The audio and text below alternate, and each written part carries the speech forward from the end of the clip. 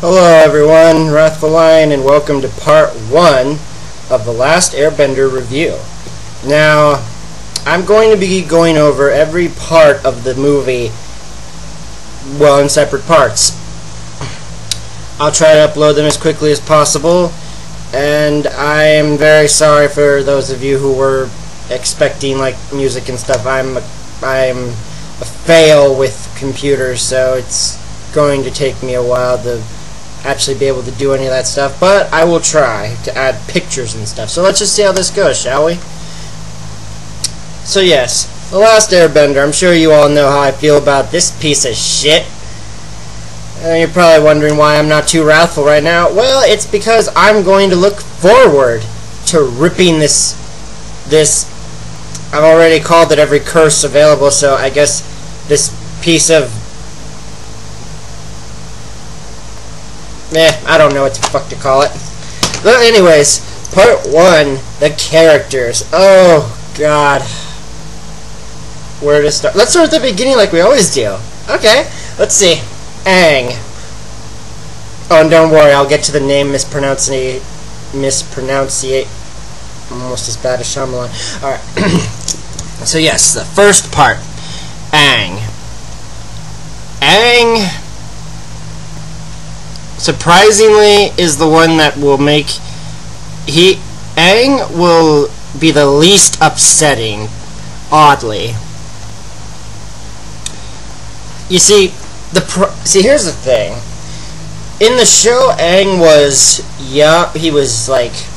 he was youthful, he was happy, he was energetic, he was hyperactive. He was, in short, a little kid. But he was the Avatar. It was his duty to put others above himself and to save the world. And he was a kind and sensitive boy and stuff, but he was still a little kid. You know, he could still be easily distracted. He had his share of goofy moments, and oftentimes he would rather have fun than do anything serious. And Zuko made it very clear how he felt about that in Season 3, didn't he? Oh, destroying a beach house. Anyways, but yeah, that's Aang's personality in a nutshell. He was a little kid. And that's kind of what made it so sad, was that as the Avatar, he would have to put others' happiness above his own, because that's his job as the Avatar, is to protect the world from danger and maintain balance.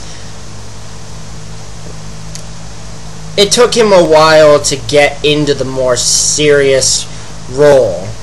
But even though he was serious, he did become serious eventually, he was still a happy kid. Now,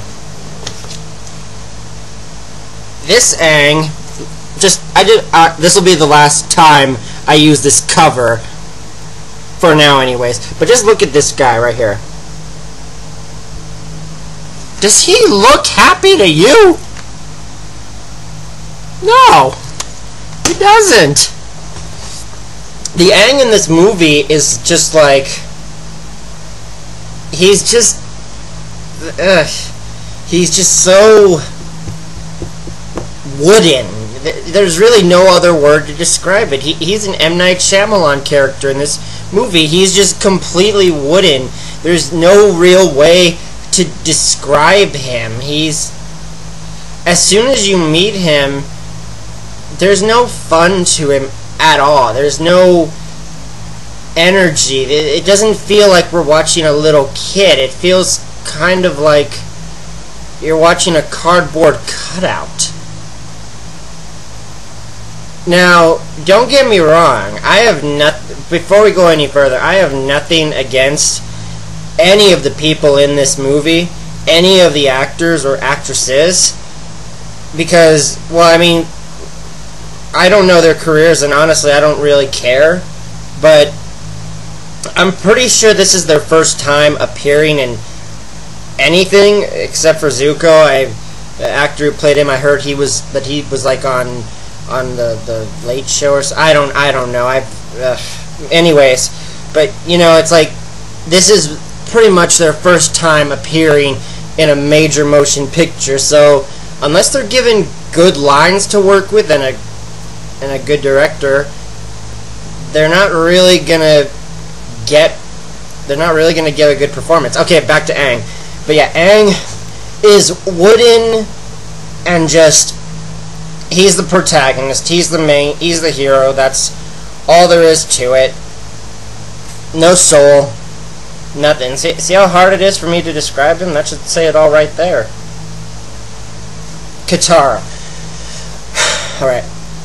Katara in the show, one of the best characters, and was like, she was just like, she was determined, she was motherly, she had her share of goofy moments, but she was the most mature out of the entire group.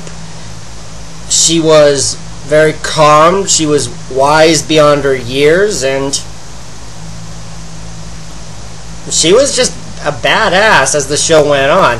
I would have to say that next to Zuko, her character went under the most development, I would say. But in this, she was just...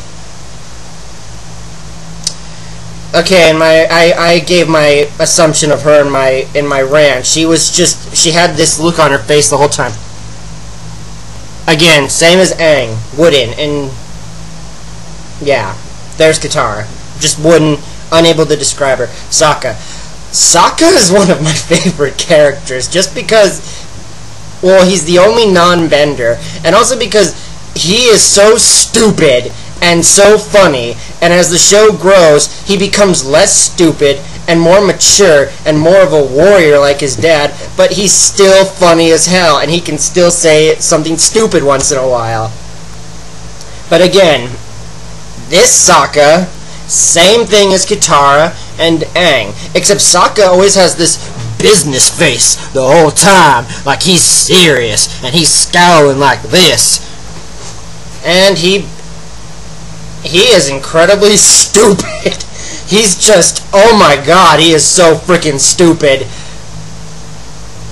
I mean, first off, I'm not an expert in ice breaking, but I'm pretty sure that if you're standing over an ice sheet, like solid layer of ice over the water, that you shouldn't just crack the ice wherever you think you should. I'm pretty sure there's a lot more skill to that, and that you shouldn't do that unless you want the ice to break apart in all directions and like break open and then fall and sink in the water. Although that wouldn't be a good. Hey, Sokka, wanna go do that again? So yeah, there's Sokka. He's even stupider than the one in the show was at first, and he has the same problem Aang has. He looks way too angry. Zuko, you know, the actor tries, and I can respect him for that, but the Zuko in this movie is just horrible. They completely missed out on all the emotion you could tell was in Zuko in the first season. It was like, again, cardboard cutout. Oh, and the scar, could barely see it. I was looking for it the whole time he was on the screen. Iroh. Oh god, Iroh. You were my favorite character. Iroh is just there. He's just there. I mean, he does say something wise once or twice that's taken right out of the show, but aside from that, it is not the same Iroh. It's not the same tea-drinking, fun-loving guy we used to see. So yeah, there's that for Iroh. I'm sorry, but that character just disappointed me. Let's see. Ozai. Oh my fucking god, how do you screw up Ozai? Okay, first of all, the actor did not look intimidating in the slightest. The outfit, not intimidating either. And his mannerisms were like, he was fruity. He was freaking fruity. He was like, yes, I see. And it's like, Ozai is not fruity. Ozai is evil, dark, and menacing, and he will he'll burn your ass. So yeah, they fucked that up too. I'm sorry this is such a short review, but I have to keep it under 10 minutes for each part, and I don't want to dwell too much on the characters. So there's the characters, and yeah. Stay tuned for part 2.